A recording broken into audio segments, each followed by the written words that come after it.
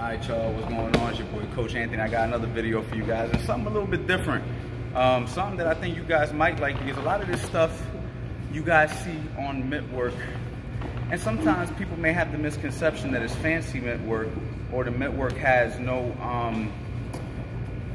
meaning to it, no realistic to it. Maybe guys watch one too many Floyd Mayweather videos or whatnot, so maybe of him hitting the mitts, or trainers trying to emulate it. And sometimes fundamental Mittwork gets a bad rap because it looks similar to some of this stuff. So basically, I'm just gonna cut to it and explain to you why a lot of us trainers use certain combinations. And maybe some of you guys are using this and don't even know why. You're just doing it because you saw somebody else use it. But I'm gonna break it down, okay? So this is gonna be a real simple one. I might do a series on this, I don't know. But 1, 2, 3, 2, roll under, 2, 3, 2, jab back. Okay, now,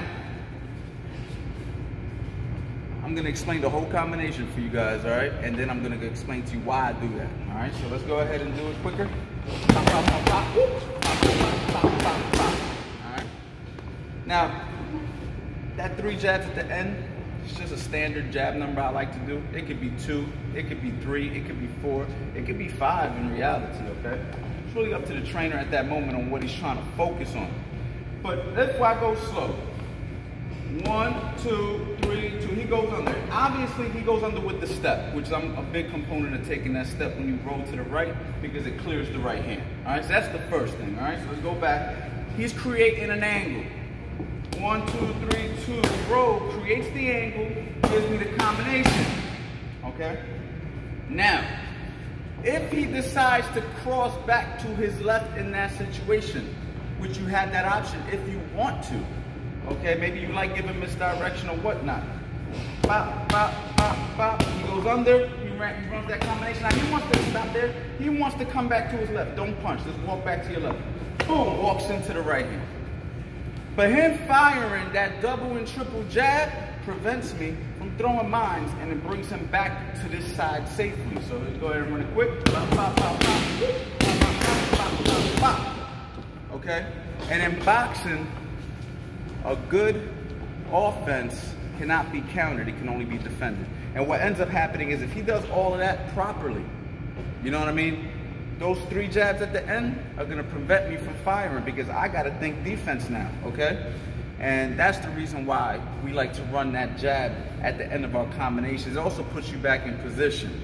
Okay, similar like finishing a combination with a left hook. When you finish with a left hook, it puts you back in position also, but that's something else.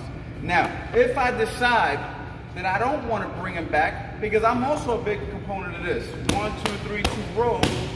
If you're on this side, let's say he fires this, stay on this side. Just keep going. Just stay on that side. I like doing that too. I might like that more. So let's go ahead and run this back. 1, 2, 3, 2, roll. Now I gotta go looking for him, okay? Now you can also backward measure out, that's something else. But do it again. Pop, pop, pop, pop. Whoop. Pop, pop, pop. He's out of there. He's measuring out just in case I come close, he can keep me out of there. But those are your options in those situations. It's not just fancy Mittwork, it's realistic. So you have options. If you're gonna cut back to your left without any punches, you're gonna run into some problems. So the jab is the key. When in doubt, jab out. And if you're already on the right side of your opponent, stay on that side. You can do both, but you just have to know what to do in whatever situation you're in. I hope that helps. Go to the website, check it out, CoachAnthonyBoxing.com. Got more heat coming to you, man. Stay tuned. Boxing, man.